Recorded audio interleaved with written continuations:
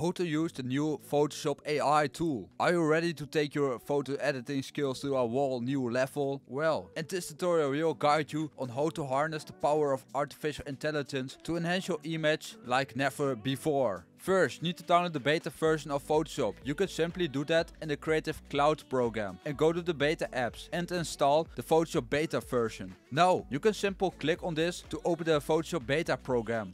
If you don't see the tool, you can easily unhide it by going to Window and selecting the tool called Contextual Taskbar. I have as example import a nice AI work for this tutorial. If you want to expand the image, like this image is very small, we can make this simply bigger with the AI generator tool. Select the not fill place with the selection tool and use the shortcut shift to select simple also the other not fill place, so like I do.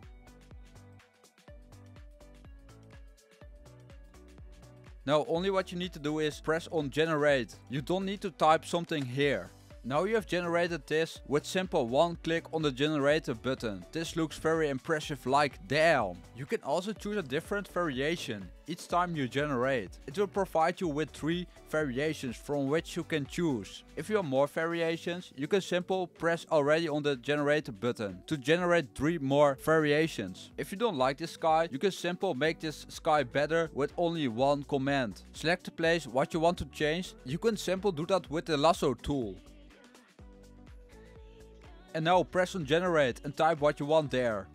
And press on generate and there you go. You have what you want. If you are not satisfied with the result, you can also select the other variations that also are being generated. You can use this tool by like everything. Like you can generate also persons or animals or what you want. And the AI will make it that it fits with the project where you use it. Get ready to be super creative with this tool. You can use it for just about anything. It's a really amazing tool that will completely change the way you work. This is all what you need to know. Thanks for watching this video. Subscribe if you want more tutorials like this.